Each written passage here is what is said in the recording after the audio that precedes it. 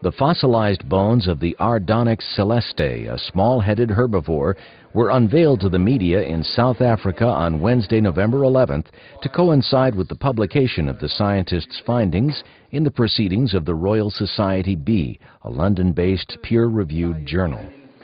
Australian paleontologist Adam Yates led the international research team. Yates explains that from the very first day of the dig, they were aware that this was something special.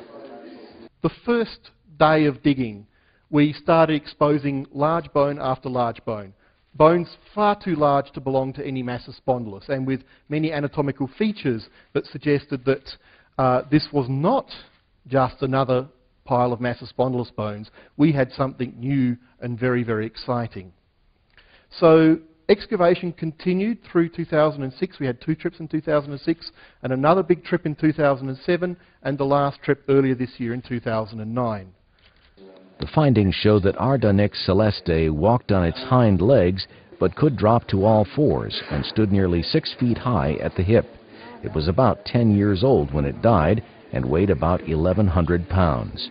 So this is a new jewel in the crown of South Africa's heritage, and it's particularly significant because it's a very intermediate type of dinosaur. It sits very squarely between 2 different basic types of dinosaur.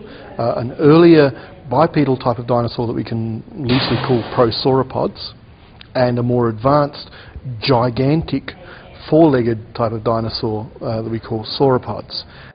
The team is working on the bones of 2 other specimens found at the site and have also unearthed some giant teeth believed to belong to a mysterious carnivorous dinosaur.